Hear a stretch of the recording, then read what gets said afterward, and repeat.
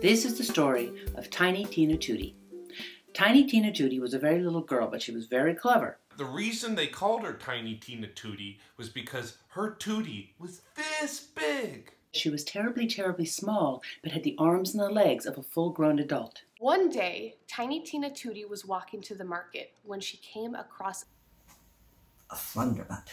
Now, you all know that a Flunderbutt is not human. Flunderbutt is a mix between a butt and a large tuba. Very large.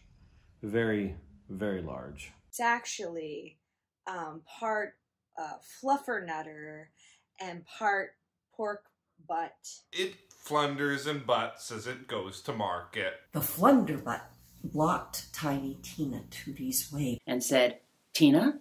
Tiny Tina Tootie? You can't cross the Flunderbutt."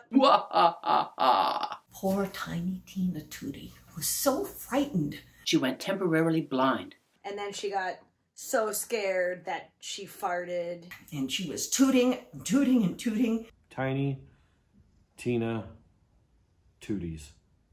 She couldn't help herself.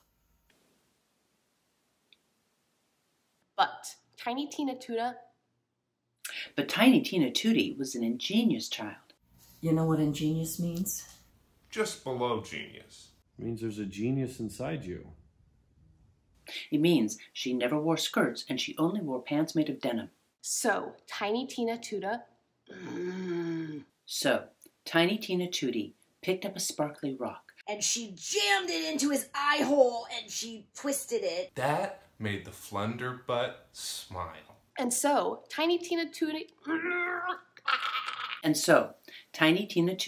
got to go to the market after all. As she skipped down the lane, she sang her favorite song, Pickety Pickety Poo. Pickety pocket poo. Toodly tooty too. Pickety pockety poo. Boopity boopity poo. Pickety pickety poo. The Flunderbutt is goo. You know you've got to do what the other people tell you. Toodly toodly too. I love you. And that's the end of the story. Now go to sleep.